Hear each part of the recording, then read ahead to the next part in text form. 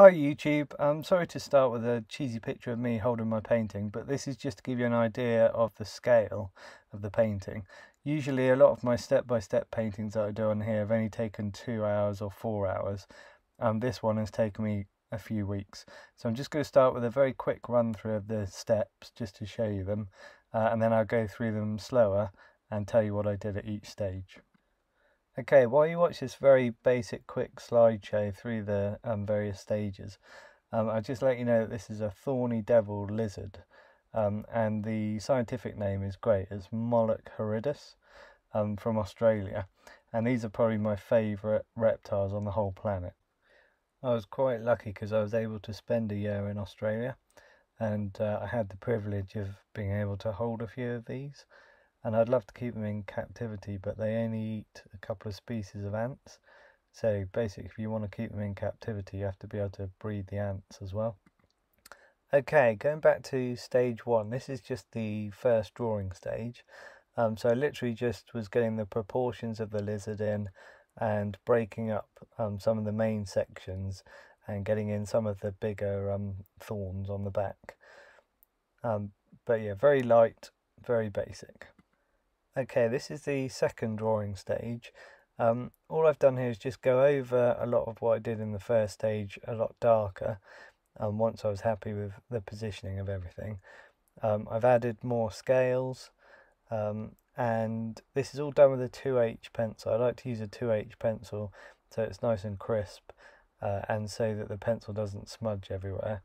It doesn't matter too much because this is an acrylic painting, so the paints are going to cover everything anyway. Okay, for the first painting stage, I mixed lots of colours on my palette. I normally just use a plate as a palette, and I just started applying them basically. So I was using a very small brush. I think it was a 0 brush or a size 1, something very small with a small point on it. And I just started kind of blocking everything in, working from left to right. I normally don't work like this. I normally do really big sections, and then go in over the top with more and more detail.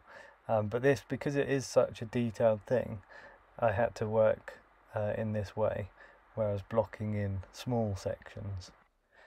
And I continue in the same way all the way to the tail basically, but if you look, what I'm doing is I'm going in between each scale, and I kind of leave a very thin pale outline around the scales, and that just means I can go in later and darken and add shadows and things in between the scales, and highlights as well. Okay, next section, exactly the same again. I'm using System 3 acrylics to do this. Okay, next section done exactly the same way. I should probably let you know that I'm working from a very small, normal size photograph to do this, that I took in Australia. I have quite a few photos of the thorny devils, but I'm also looking at other photos of thorny devils online just to give me a better idea of how the scales go, because it's quite hard to see on a small photograph. More blocking in. It's very basic. This is just to get the main colours in the right sort of places, and I know there's going to be a lot more refining to do later on. More blocking in. I'll put a list of the colours that I used for this in the video description, just in case you want to have a go yourself. Blocking in the back leg and blocking in the last bit of the tail. I was really pleased because this bit, to get the whole kind of lizard in like this, didn't take me that long actually. I think I did it over about 3 nights, pretty fast for me. Okay, at this point I decided to airbrush the background. Obviously if you wanted to have a go at this and you didn't have an airbrush, you can just paint the background in the usual way, but using an airbrush gives a really nice kind of out of focus effect, which is why I do it. So what you can see here is the lizard with this stuff called art mask, or masking film. What it is, it's a bit like sticky back plastic, but not as sticky. And what you do is you lay it over the thing that you want to protect from paint, and then you draw around the outside of it. So I just use a biro for that. And then you cut it all out with a scalpel, and you stick it over the top. So you can see the shine on the tail of the lizard here. This now has a coating over the top of it, which I'll be able to peel off later. Here's another view of it. Again, you can see the shine, showing that it's got a thin layer of plastic over the top of everything. You don't have to do the whole lizard in one go. You can cut quite a few sections and join them all together, which is what I've done here. Obviously with quite a complicated lot of spikes on his back, it just makes it easier. Okay, I thought I'd quickly show you my airbrush equipment, just to give you an idea. So if you're thinking about getting into airbrushing, I'd say, usually the main expense is the compressor. So the one you can see here, I think was about £300, but it's a silent compressor. You can buy smaller compressors, but usually they go chug, chug, chug, chug, chug, make like a little sort of engine noise. So yeah, that can be quite headache inducing. But once you've got that, the airbrushes, you can get basic airbrushes. So the blue ones you can see here are Badger airbrushes. They're quite cheap. I think you can pick them up for like £30, £40, something like that each.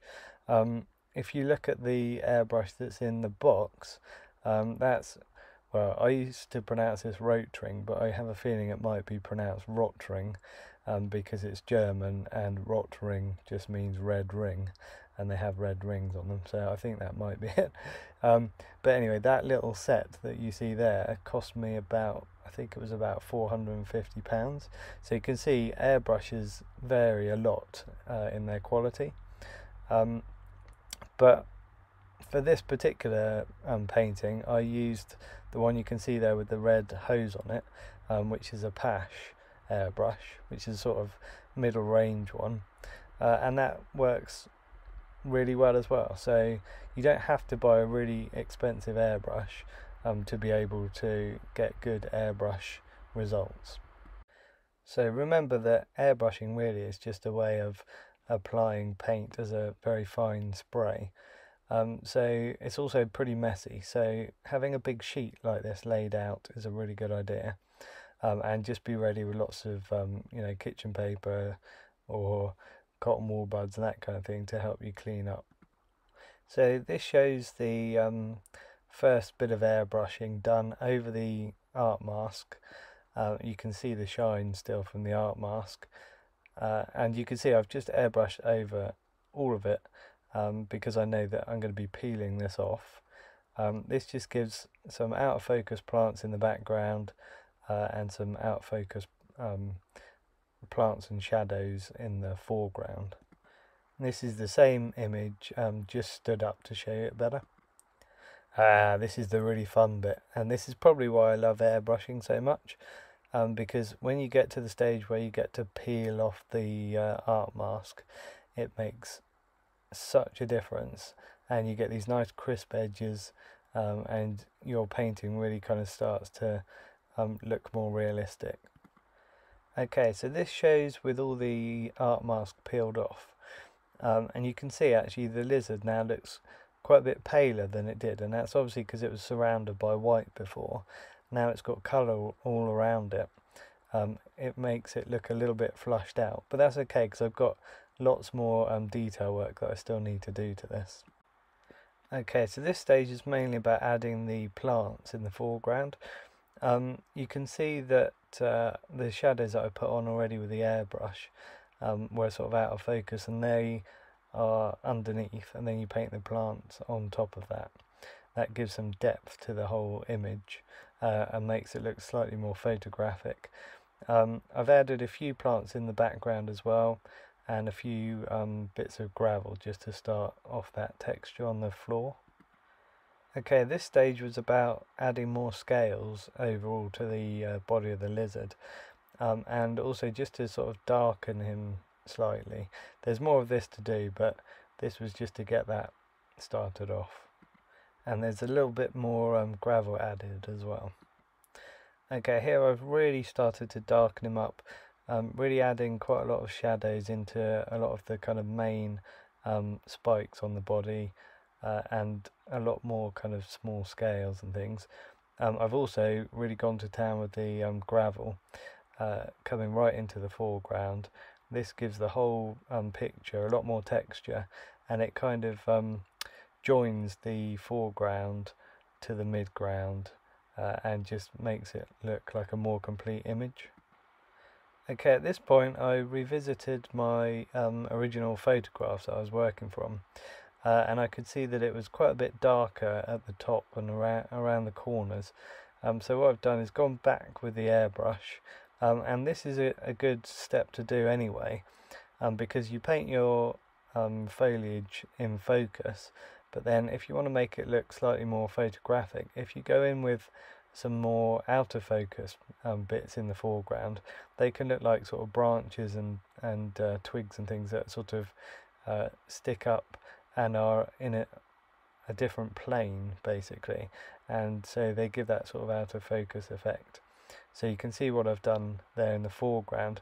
I've also airbrushed on some more reddish brown colour, which just makes the ground look not quite so sort of yellow ochre colour, but more of a sort of a reddish Australian ground kind of colour, and that works much better I think, and it ties the whole thing together.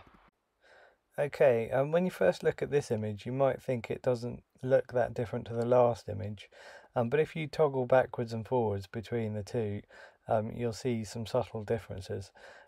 So one is that I went in with some grey coloured paint and smoothed in and added quite a lot more kind of shadows to the spikes and things like that, and that's made, I think, a huge difference. I very almost stopped at the last step, but this just shows really that actually spending that little bit of time at the last minute kind of tweaking it and adding a bit of extra detail can make quite a lot of difference. Like on the gravel as well, I've gone in and I've added little highlights to a lot of the gravel to bring it out, especially sort of under him, where he's got shadow under him, but there's a little bit of light catching some of them, and again that helps bring out some of the texture.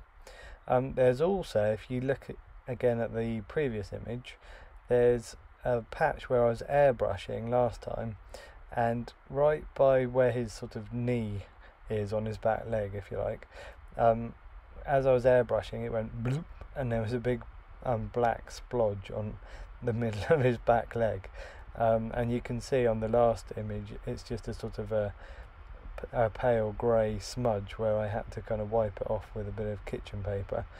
So I've gone in and I've repaired that as well on his knee, and I think this is the final image works really well, so I'm really pleased with it. Okay, I'll leave you with this picture close up of his head. I hope you've enjoyed this little glimpse of how I've done my painting. If you want to do any sort of quick or fairly quick tutorials, I have got some other painting videos up on YouTube. They're watercolour paintings. There's like one of a sort of thatched cottage, one of a beetle, there's a toucan, a snail, various things. So have a little look at those, and don't forget to hit subscribe if you want to see any of my kind of painting tutorials in the future, or videos of anything else that I happen to post up. Thanks for watching, and I'll catch you in the next video.